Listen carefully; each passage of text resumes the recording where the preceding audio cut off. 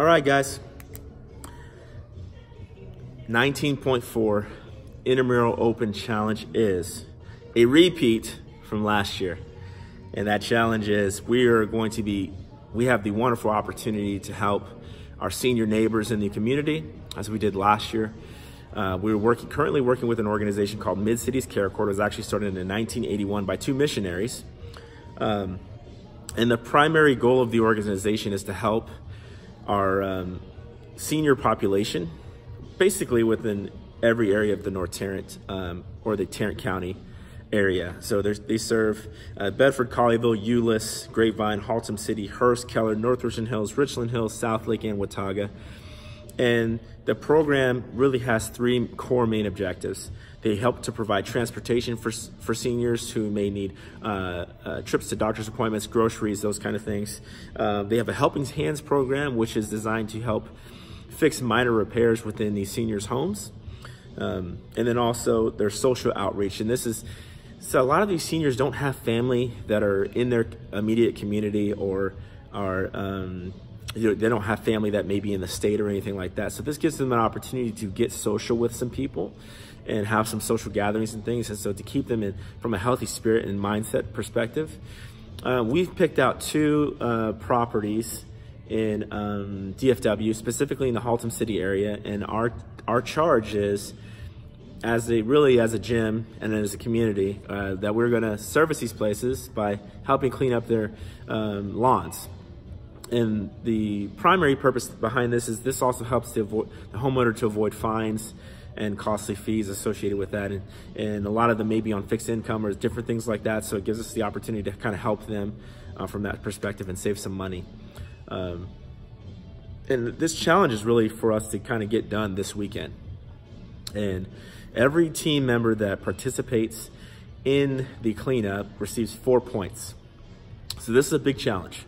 And we expect it to, because it is going to take some work to do these two homes. As a gym, we're not really going one team over here and one team over there. We'll start that way, but ideally what's going to happen is we're both going to help participate in both of these areas because they are rather large in the Haltom City area.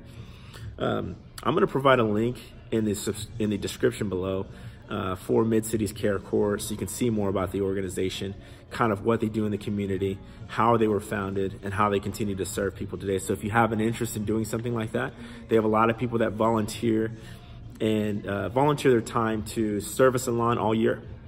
So they call it like their Adopt a House program, essentially, where you may be mowing the lawn once or twice a month, to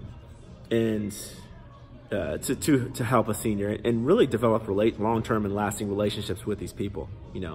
What we've seen is, a lot of times these families are getting, city fines and things for not having their lawn maintained a certain way. Now, they're not trying to win. I'm not saying do a bad job or if you decide to adopt a lawn that it needs to be show quality every week, but you're just trying to make the lawn look respectable, how you would want your lawn to be treated. So, but if you have any questions, feel free to PM or just send us a message, text, whatever, about questions that you have in reference to that.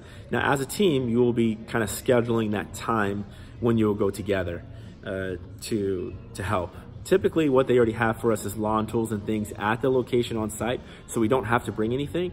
But the more things that we have, the better. For the jobs at hand.